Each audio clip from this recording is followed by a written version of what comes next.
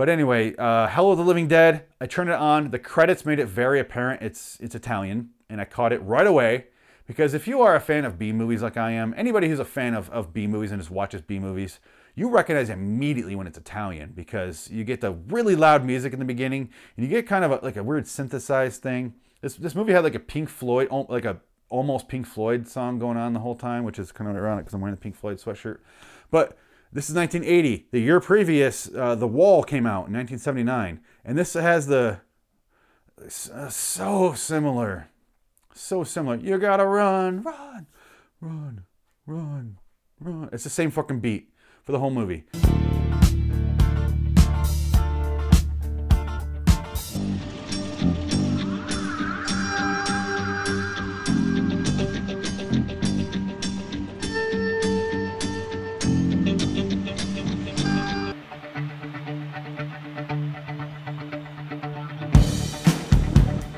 It's Italian as fuck. You got your Italians. Where do I begin with Italian movies? They're not terrible. They're interesting at the very least. I didn't like this movie at all, but at least it was interesting. Some of it I'm like, wow, this is cool the way they're doing this, but I have no idea what's happening. Italian movies are incomprehensible. The storylines don't necessarily tie in together. It's just kind of a drifting. It's always like 4 people. They go and do this, and then we cut to these 5 people over here, and they're dicks or they're rapists or something. And then they kind of do their thing, and they die. And you're like, back to these other 4. And I'm like, oh, I feel like a child lost in a public space, but like something safe-ish, like a family reunion. We're just kind of like, I'm with my mom. Aunt's taking me over here. Oh, this guy's taking me over here in the bathroom. Please help me, please help me. Okay, Dad, grab me. Great, great. And you kind of like, you just kind of drift from room to room, really not having any frame of reference because you're a child. You just kind of, you're there. You don't know why you're there. You don't know what this is all about, what this room full of people's doing. No idea. But people, you kind of just trust the filmmakers to just take you from room to room. And you're like, eh.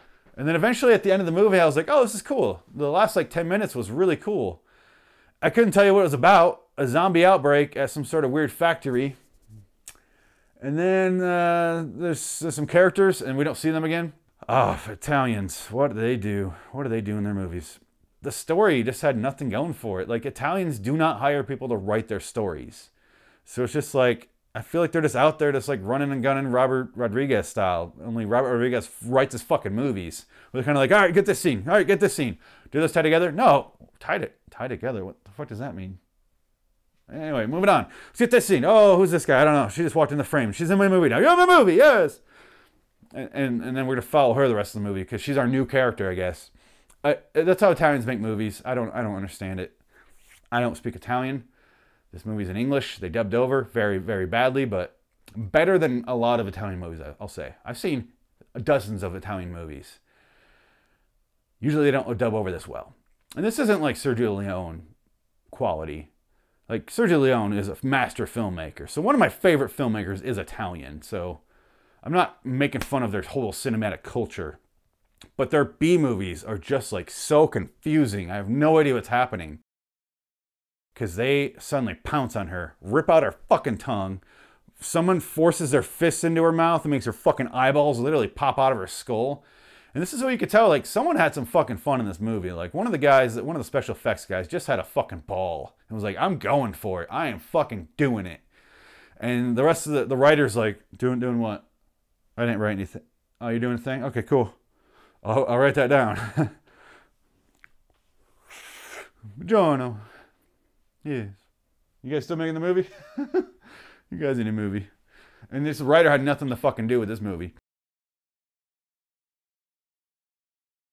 And it was like, this is the movie I want to watch. This is where... Oh, it's over. Thank you, Italy. Thank you. As things were getting really, really good and interesting, it's over. Which should leave you like, oh, I want more. Like, leave them wanting more. That's kind of the theme of entertainment, but not so much here. Because what I had, I didn't want. And what I wanted, I didn't get. So who wins? Who wins in this scenario?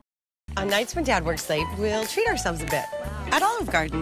Ooh, breadsticks. It's a chance for us to catch up. So, is this serious? Yeah. Olive Garden when you're here. We'll treat ourselves. Ooh, ooh, ooh. Ooh, breadsticks. So, is this, serious?